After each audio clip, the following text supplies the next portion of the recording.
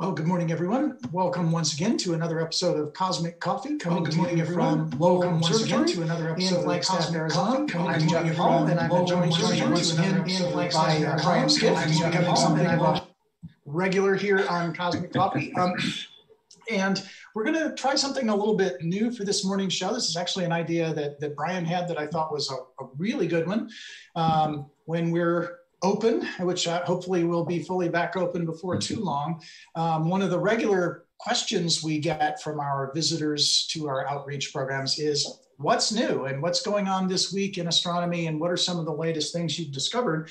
And there are places online where you can get that information, and there are things going on every day, every evening, every night. New information is showing up. And so we're going to run a periodic set of Cosmic Coffees where we simply cover hot off the press items. And perhaps no one on the staff is better suited to talk about that than Brian with his encyclopedic knowledge of the field. So this is the first of our hot off the press shows with all the latest from the world of astronomy. And we hope you enjoy this take on Cosmic Coffee. So at this point, I'm going to turn it over to Brian to share with you all the latest from the world of astronomy. So Brian, take it away. Thanks, Jeff. So as Jeff mentioned, often folks, want to know what's the latest thing that's happening. And often in science, there's not necessarily a headline, but the slow accumulation of data rather than some giant breakthrough. And I thought I'd start this morning, do a little screen share here. And one of the most common questions we get is, when are we going to get hit by some giant asteroid and, end of civilization? And, 20 years ago, really 25 years ago, the answer would have been, we don't know, and that we could get hit by something large. But in that time, there's been a huge effort to actually inventory all the stuff that comes into the inner part of the solar system that's in the form of asteroids and comets. And this stuff is worked on by both professional and amateur astronomers. And at least for the asteroids and comets kind of events, all the information is collected at the Minor Planet Center, which is shown here. The front page is shown here on this web page, the website. And they are headquartered in Cambridge, Mass, and collect all of the positional data for the asteroids and also issue orbits.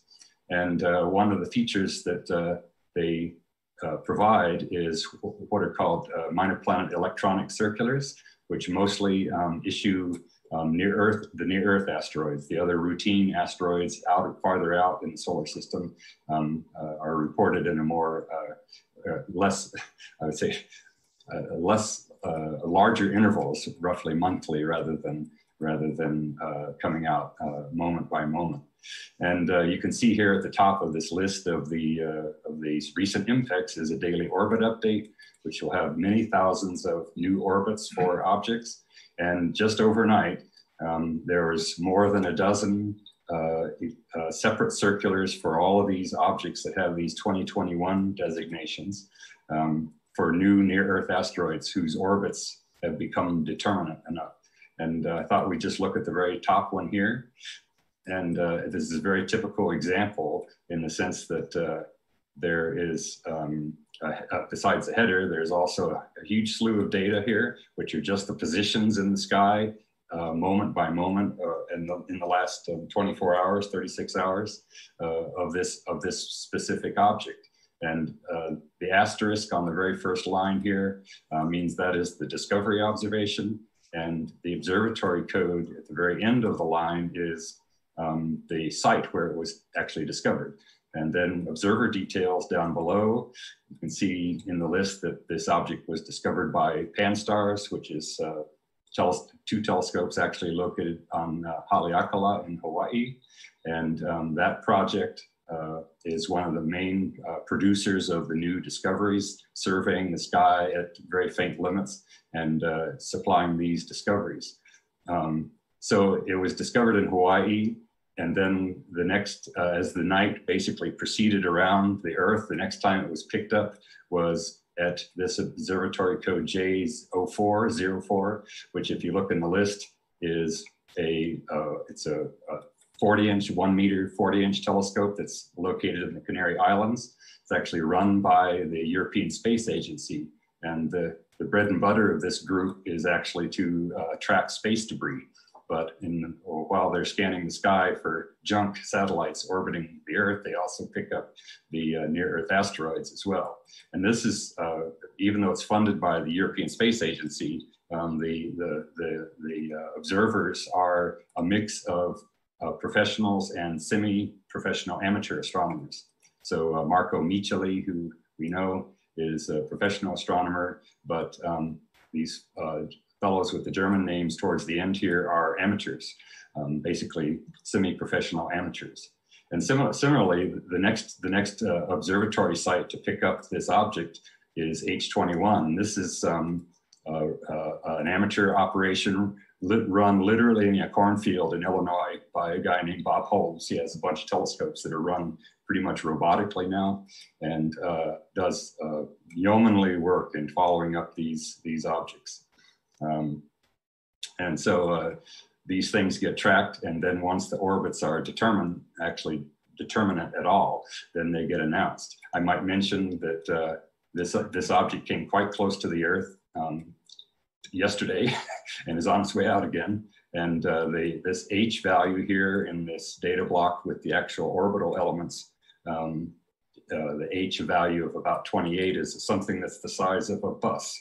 And so it's just not very big. And this is very typical of these objects, that all the big stuff has been found. Right. And so a little less than 1,000th of an astronomical unit. And that, right. That weird word there, the MOID is orbit intersection distance, I think. That's right, Yeah. The MOID. So that's, so to put that in maybe more familiar units, that's going to be less than 100,000 miles, right? That's like 90,000 miles or so.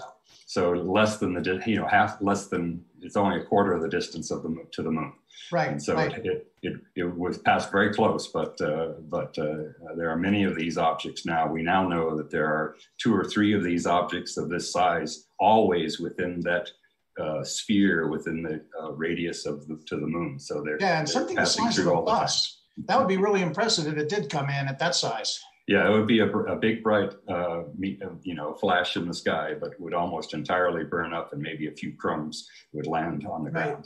Right. There, we do have a comment that came in that's kind of amusing from one of our regular viewers, Chris. Says he wonders how many of the younger generation even know where the phrase "hot off the press" comes from. That's true. Of course, I remember those old mimeograph machines with the purple ink. You could practically get high off it. They really were hot, yes. Very different than a web page. Yeah. So it's worth noting that there are these near-Earth objects are listed after they're reported to the Minor Planet Center. And if you have the wherewithal, as you can see, here is the one still waiting to be confirmed. And it's a long list. There's several dozen waiting to be followed up. So there are large numbers of these objects being worked on all the time.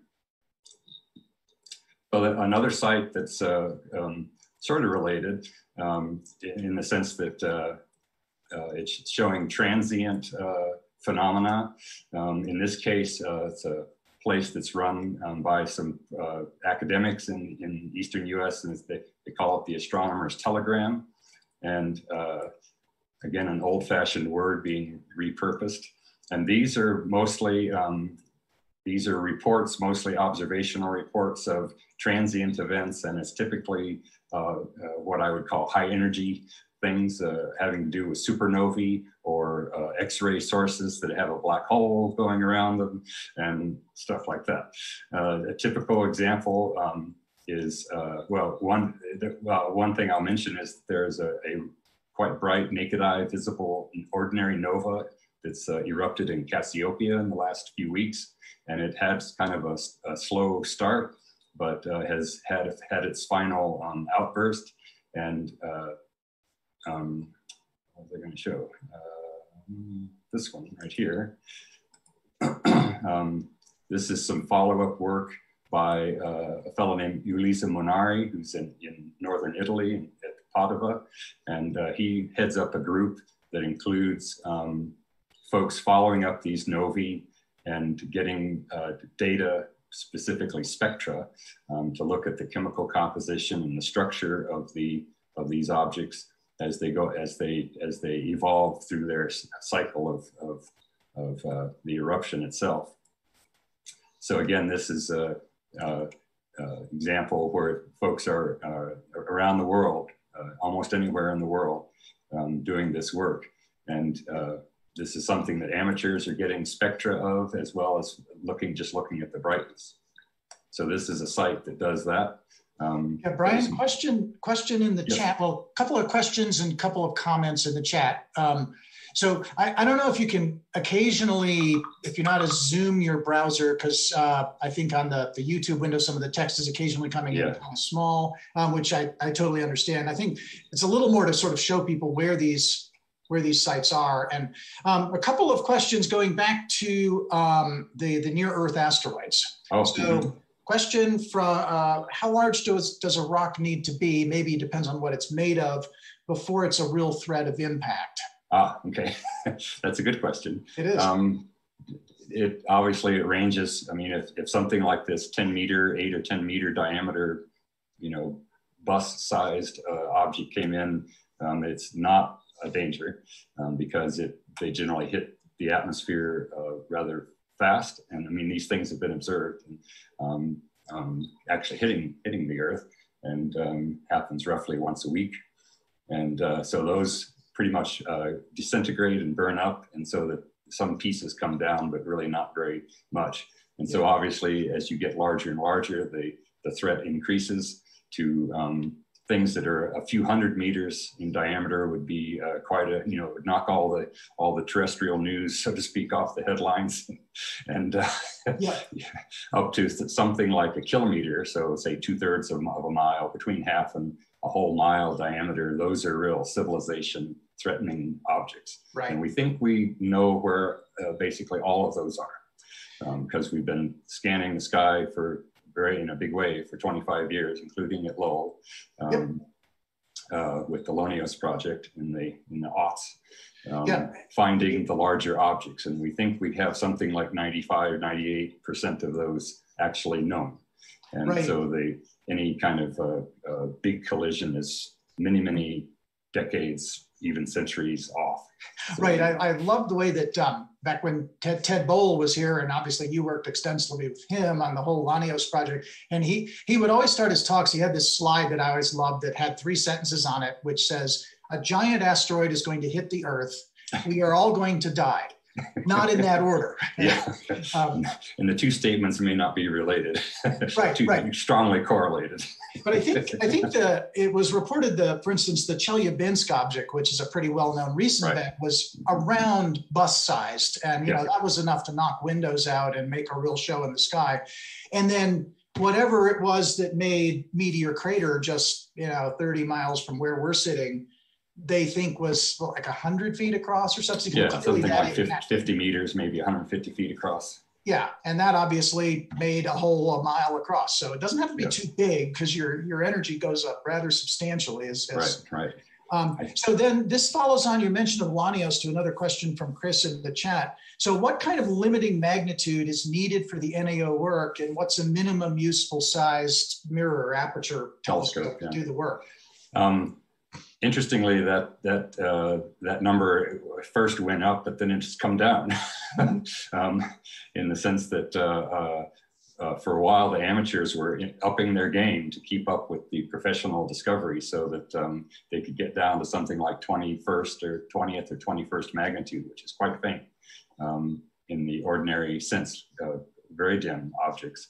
But what's happened is that people are now, with technology and the cameras, is advanced such that and the software has advanced so that you can stack images, even relatively short exposure, stack a whole bunch of pictures together, an hour's worth of 30-second exposures, and pick up very faint objects. And so a lot of these folks only have something like a 16-inch telescope, but are able to go as faint as the big telescopes by doing this stacking of the images. But instead of just taking one you know, 1 minute exposure, they're having to stack dozens of them. Yeah, but this is really faint. You know, when we're talking 20th to 21st magnitude, this is now something like what, 250 to 500 times fainter than Pluto, which is not particularly bright in itself. Right. So they're quite faint objects, and there are people doing this. An example is there's this fellow, a British guy named Peter Birtwistle, who's in the cloudy UK, and he's a retired engineer, so he knows what he's doing. But he's done this tremendous work getting light curves, and also the astrometry, measuring the positions of these quite faint, very fast moving objects as they whiz by the Earth. And he's got a 16-inch telescope in his backyard. Yep. Yep. And he's not at a mountaintop site, a remote mountaintop site. He's in, And let me interject here. I'd like to admit these, citizen scientists and amateur observers, are so skilled and have such high quality equipment. One very tangential area where we think citizen science is going to become increasingly important is observations of satellites. With the advent of these satellite constellations, a comprehensive observing network was one of the recommendations from our SatCon 1 conference last year. And we had a number of amateurs attending that conference. So, for any amateur observers who might be viewing now or seeing this show, if you're interested in getting into that kind of work too, as well as say NEO stuff, it's going to be increasingly needed and valued by the astronomical community, and I think the operators who are trying to work to lower the brightness of their satellites. So just wanted to get that in there. Okay, now we're on to Astro PH. What's this? Yeah, so one of my favorite astronomical sites is this facility that was actually started at Los Alamos Laboratory 20 some years ago, and has decamped back east to Cornell. Is now hosted at Cornell University in New York, and this is a site is now expanded away from physics and astronomy to all fields of science, even economics and computing science, where folks can post papers that are either submitted or about to be submitted or have been accepted to a journal. And the advantage is you get to see the paper before it actually gets published, and in many cases, even before it's been submitted. So you can be up on the very latest stuff that your colleagues are trying to do. And sometimes if the papers are have not been refereed, then they can be retracted or are just wrong or considerably revised by the time they show up in print, or on I guess most journals are not printed, but on an online site where it's actually been properly refereed. And so I thought the fun this is sort of the improvised jazz section of this. I haven't looked at this since it got posted last night. And so we'll see what's here. And I will say that I don't know everything by a long shot, and probably have some misconceptions about things, but there are, and we'll probably skip some of these because I have no idea even what the title means. And but the papers can be from people everywhere in the world, and not necessarily where you think they are. So that the person with the Brazilian name, is actually in Belgium, and the German fellow is in Chile, and that sort of thing. Yeah. So really quickly before we dive into these, question came in, I think that refers back to a little bit earlier in the show. Just reiterate, what's the Astronomer's Telegram? And I think that's at astronomerstelegram.org. And that's yes. Yeah. Yeah. Just a site with where people mostly transient observations of transient phenomena, and mostly high energy stuff having to do with supernovae or X-ray sources and things like that from spacecraft, often with ground-based follow-up that's done in the visible or the near infrared parts of the spectrum.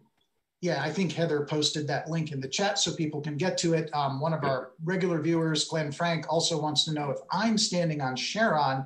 Yes, in fact, I am. Brian and I, we figured out a really clever way to get around the 4-hour light travel time. Don't worry about the details. We've got this well in hand. So, All right, let's see what's new. And I mean, the first one, as Tom Lehrer once said, this I know from nothing, right? Yes. Cosmology. So, I mean, this is a, so this can include observational stuff, modeling, and where you would combine theory and observations, as well as pure theoretical stuff, often quite speculative. And this is one of those cases, the very first item. And what, you know, and a lot of the there will be cosmology stuff that to me really deals with particle physics and not really, you know, astronomers going out to a telescope and looking at the sky. And this is one of those examples. And this has to do with theory and oddly enough, or paradoxically, often the cosmology dealing with the very largest thing, you know, the entire universe as a whole, often comes down to looking at subatomic particles. And this is one of those things that I think maybe there's someone on the staff here who would be able to explain this in 25 words or less, but it is not me. So we're going to skip this one and go to the next one, which is again, not really speculative so much as anticipating what can be done with the James Webb Space Telescope and what things might be possible with looking at very high redshift, very extremely distant galaxies. And this one is, if you can read the fine print, says this is a paper that's been accepted for publication in the Astrophysical Journal Letters, which is generally a rapid publication mode of getting results out. In this case, doing modeling to saying, oh, here's what we'll be able to do with a certain instrument that's proposed to go on the James Webb Space Telescope. And then the third paper is actually looking at taking actual data and applying models to this, in this case, these brown dwarfs, these very cool objects that are between what you would call an ordinary star and hot planets. And again, this is a international group of folks, includes Mike Liu, who I've worked with, Mark Marley, who's at NASA Ames in California, and other folks, including at Arizona State in Tempe. Yeah, and that's a question we get a lot in the public programs is you know, when does a star stop being a star and become a planet? And there's this fuzzy gray area where you're right at that critical mass range where... Yeah, I tend to think that, you know, like in a lot of things in nature, that there's no hard line, although you can make an arbitrary definition, but there's just a continuum of things, phenomena out in the world that, you know, go between what we are calling ordinary stars that have fusion going on in the center to things that are just kind of hot in the middle and very dim objects. And it's a continuum. Yeah, it is. There's a nice comment and a question. From Book Davies, another one of our regulars, pointing out that his local astronomy club does get involved in NEO discovery and working with NASA in that context. That's great. And a really good question from Nicholas Hernandez asking that how similar is AstroPH to ADS, the Astrophysics Data System? Okay. So, I mean, it's turning out that originally the AstroPH, this preprint server, was kind of in the gray area between not published and actual proper publication. But as things have developed now, the stuff from the archive site here is getting indexed by AstroPH, or excuse me, indexed by the ADS at Harvard. And so it sort of becomes part of the literature that gets cited. And so that there are codes basically to be able to refer to papers. In a even more recent paper, you can cite an AstroPH paper that hasn't been published yet or is in only preprint form. So it's the folks who do the indexing and the bibliography for astronomy have had to, roll with the times and not be so dogmatic about what's published and what's not published. Right, and we can use another term that our younger viewers probably won't know about, but I mean, ADS in a sense is this enormous card catalog you can use to search back through the entire literature and find just about whatever reference you want. Yeah, so that's the ADS acronym is for Astrophysics Data System, which was started and still headquartered at Harvard, where folks are, it's sort of a bibliographic database. Yep. In the sense that actual papers, once they're indexed and are online, can be accessed through either keywords or titles or authors. And is tied into the SIMBAD database, which is an object by object bibliographic database that's headquartered in Strasbourg in France, and also the NASA Extragalactic database, which is at Caltech, which deals pretty exclusively with galaxies, which is a big research area in astronomy, not just stars, but galaxies. So you can see by these titles, there's quite a lot of variety in these in the research, and you can see by the names, if you can read the names, that the people are all over the world, and just by the sorts of names that you can see. And often there, and this is an example where there's basically a cultural meme, I guess you'd say. So espresso is the name of a project, and a set of models for having to do with ultra high energy cosmic rays, and in the nuclei of galaxies, specifically where you get these very tightly collimated jets. And dealing with the models of those involves that big long word, magnetohydrodynamics, that is again a real hard physics kind of thing. A word we have used before on Cosmic Coffee, yes. Stellar cycles. So farther down the list here, there are papers that, here's a paper that has to do with a specific telescope or an array of telescopes that's in the northern part of Chile at very high altitude in the Atacama Desert, that's looking at high energy particles hitting the Earth's atmosphere and then are measured. And then tying that into radio wavelength data at longer wavelengths.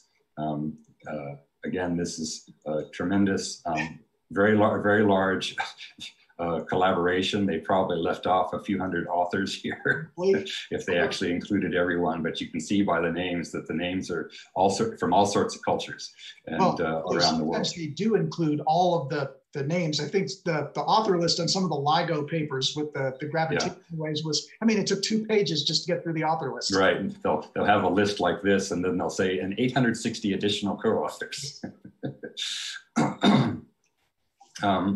Let's see if we can scroll down here to one that has some semblance of relevance to things that you might know about. Here's people who are interested in for instance, in having to seeing whether there are caves on Mars that are sheltered from various things that, environmentally bad things for life. And people are wondering whether you could actually have a spacecraft go and look in caves, or whether there could be life growing in caves that are on Mars, particularly from lava tubes, since there's a lot of activity there has been a lot of volcanic activity on Mars historically in the geologic history of Mars. And here these folks are proposing a spacecraft that would go down to Mars and either look in a lava tube without drilling, it says, so you don't have to have too many magical things, happen for the mission to be successful. So it's just, putting out an idea and an engineering idea. Right. Actually, the one right above it catches my eye too, because I've always thought these dynamical models of solar system evolution are really interesting and tell you a lot about how planetary systems evolve over billions of years.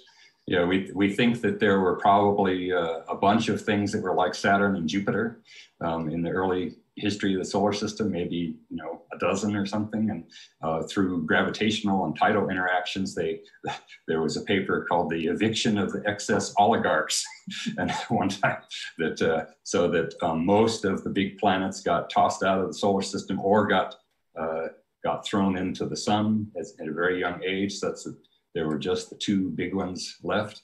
And as the big planets migrated, they start, for complicated reasons, migrate outward and shuffle the planets, the remaining planets around.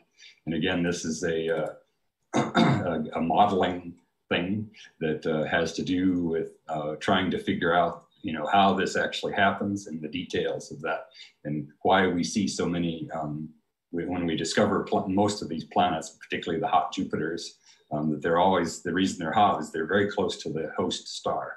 And whereas at least in our solar system, things have moved out and are rather distant. So again, this is an incremental kind of a modeling modeling proposal. Right. That I people are know in working the on. comments, it appears, both Chris and Nicholas are familiar with MHD. So, they want to come over and help us figure out stellar cycles. Be my guest.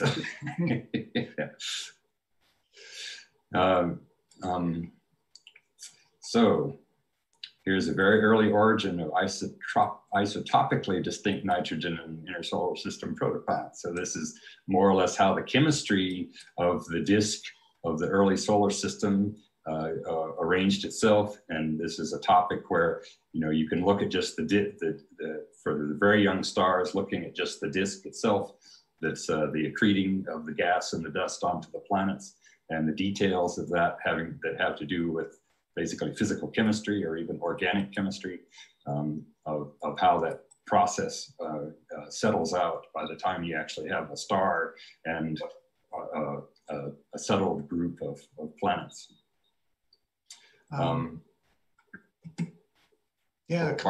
Jim Davies caught my eye also caught this one, wondering if galaxies die, so galactic evolution is a well-known one. Yeah, so people work on basically the process of how the galaxy, we see very distant galaxies, extremely distant galaxies from the early universe in, for instance, Hubble Space Telescope images, and they are different than the ones that are near to us. Right. And so there's obviously a strong galaxy evolution process that's, again, not very, we see it happening, but we don't know the details, other than we know that there are stars and there's gas and dust, and those go through a cyclic process, right, from beginning to end. So just again, the abstract really quickly, they're sort of interpreting dead is these galaxies that are just not forming stars. Right. So we see in our own galaxy and in many nearby galaxies that the star forming process is running at various rates. Sometimes a galaxy can be completely covered with very active star forming regions, and others, the Andromeda galaxy is actually an example where there's not really very much star formation happening, or only at a moderate level. And galaxies go to the other extreme where there's so little star formation happening that they become very faint and very dim, and actually quite difficult to detect. Yeah, right. Now, if you go to number 24, because that really, that's pretty close to home, Dalton minimum. So this, there's a lot of work related to this activity on the sun and historical activity on the sun since the time of Galileo or even earlier, from direct observation of sunspots, and then the tie-in of that activity on the sun to the climate change, and what relation there is, if any. And so there's a lot of folks working in Europe and in the Eastern Asia, looking at historical documents related to people, people who are actually making records of the sunspots with a small telescope, and then not all of that work has been merged into the database of the historical observations. So this is a paper that's actually in the Astrophysical Journal, where folks have looked at some previously unindexed data, who was a fellow evidently observing near Innsbruck in Austria, and who was using a small telescope, 3.5-inch telescope, to count sunspots. And so this helps fill in the gaps of our observational record of the sunspot, the spottedness on the sun, and helps fill in this. So this is there's a group of folks, around the world who are digging into this stuff, into the, basically unpublished historical documents, whether they're in, the Vatican Library or hidden in some library in Spain or whatever it is. There's people are digging this stuff out. Yep, these historic records are, and then yeah, 25. Whoo, talk about heavy duty MHD. This is the processes that generate stellar cycles are not understood in detail, and people are still trying to understand, how the solar and stellar dynamos work, and that's Yuri Tumre has been in that for a long time. Yeah, right. And this is a conference. It was an online conference, the 20.5th Cambridge workshop. So they had to there's this historical Cambridge workshop on the cool stars, which includes the sun. And because they did it online, they had, instead of having the conference the workshop at a longer interval, they had one intervening because they could do it online just several months ago now. And so they called it the half one between the two main conferences. Yeah, that's a great workshop too. And we did, Cool Stars has become, probably the major specialty workshop in this field of astrophysics, usually with 350 to 400 attendees now. And we hosted that right here in Flagstaff in 2014, thanks to huge effort by our faculty member, Gerard Van Bell. That was great to have it here. Yeah, it was great to see so many folks here from worldwide. All over the world, yeah. All over the world coming for that, because it really is one of the most important conferences for the lower mass stars. It's, right. Even though it's called the Cambridge Workshop, it's a traveling workshop. And yeah, and cool, of course, doesn't mean they're shades and hookahs or anything, but it's stars. I define that as stars with subsurface convection zones, so sort of late A and on down. Yeah. So here's one that I would look at a little bit, which is an observational work on actually two relatively recently identified open clusters of stars, where folks have basically not had to take, well, it looks like they have taken ground-based multicolor data with the telescope and then merged that with spacecraft data from the Gaia spacecraft, and also evidently ground-based data from the Pan-STARRS project, which we saw at the beginning of the program, having to do with asteroids. But they have published a very large catalog of multicolor photometry of just stars and galaxies. And that data is publicly available. And so these folks who all have South Asian Indian names, very common, Maurya, Joshi, El Sanuri, and Sharma, have studied these two groups of stars to get the distances and the ages of these clusters in the sky. And since I have an abiding interest in open clusters, this would be one that I will look at once we're offline here.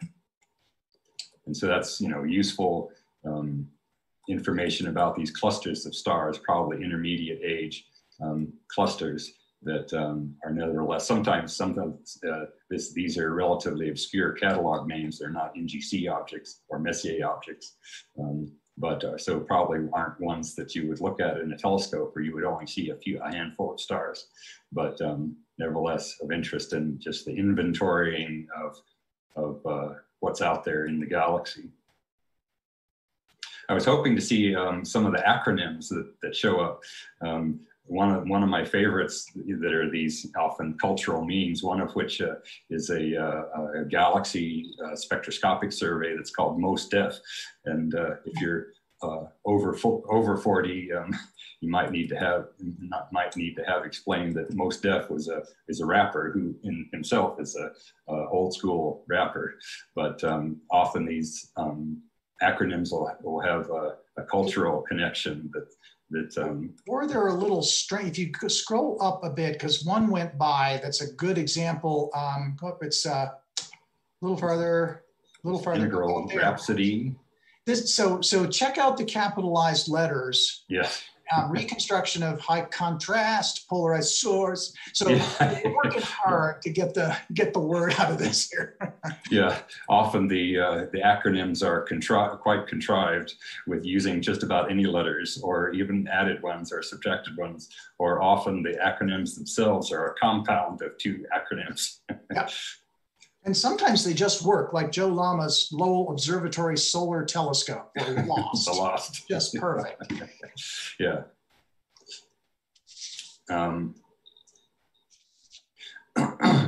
Some we could talk about here.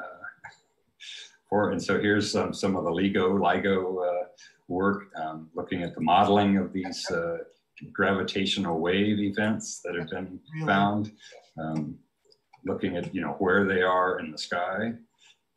So again, this is, incremental kinds of work, both modeling and trying to figure out where things actually fit in. And there's a CTA paper, the Cherenkov Telescope Array. Yes, right. We were competing for one of the Northern Hemisphere sites. We were not selected, but it was certainly an interesting process to be part of. Yeah, and so this one is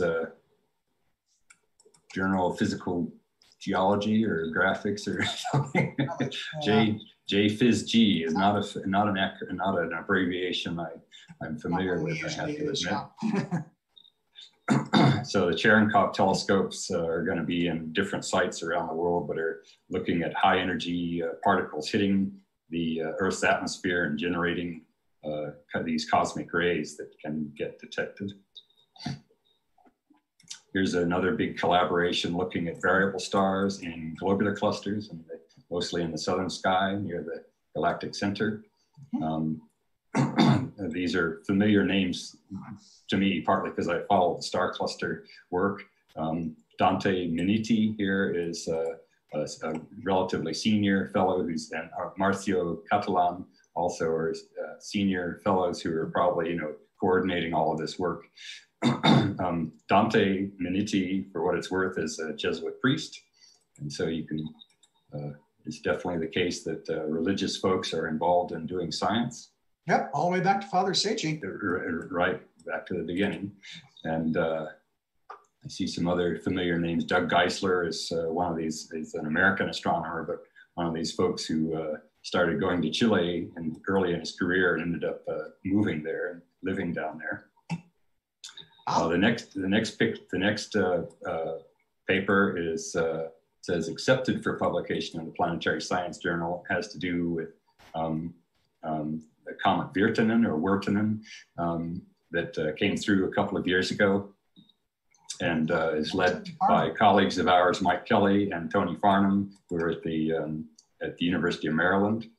Well, Tony's actually now at the U.S. Naval Academy. Okay, that's right. And so they are longtime comet experts and have been working on particularly Mike Kelly, looking particularly at outbursts of ordinary comets, why they would have these outbursts, whether it's, we know that comets have done this in the past, but actually trying to dig down into the physics and what's happening on the surface that causes these outbursts.